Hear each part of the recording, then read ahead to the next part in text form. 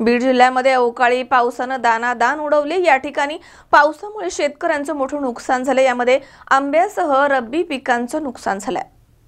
बीड जिल्ह्यामधील बहुतांश भागामध्ये रविवारी वादळी वाऱ्यासह अवकाळी पाऊस झाला, त्यामुळे शेतकऱ्यांचं मोठं नुकसान झालंय। यामध्ये आंब्यासह रब्बी पिकांचं मोठं नुकसान झालंय। रविवारी सकाळपासूनच काही भागामध्ये आकाशात ढगांची गर्दी झाली होती। शिरूर कासार तालुक्यामधील काही भागामध्ये सकाळी 10 वाजताच वादळासह पाऊस झालाय। दुपारनंतर आंबेजोगाई पाटोदा तालुक्यात जोरदार पावसानं हजेरी लावली। वादळी वाऱ्यासह झालेल्या अवकाळी पावसासह गारपीट झाल्यामुळे आंब्याचा मोहोर आणि कैऱ्यांचं मोठं नुकसान झालंय। तसेच शेतामधील गहू, ज्वारी, हरभरा या पिकांचं नुकसान झालंय। शिरूर तालुक्यातील राहमोहा या गावामध्ये पावसामुळे रस्त्यावरनं पाणी वाहिलं। गारपीट झाल्यामुळे शेतकऱ्यांची धावपळ झाली। दरम्यान थोडक्यात अचानक आलेला हा अवकाळी पाऊस शेतकरी वर्गाचं मोठं नुकसान करून गेलाय। वृत्तसंकलन विभाग C24 तास बीड।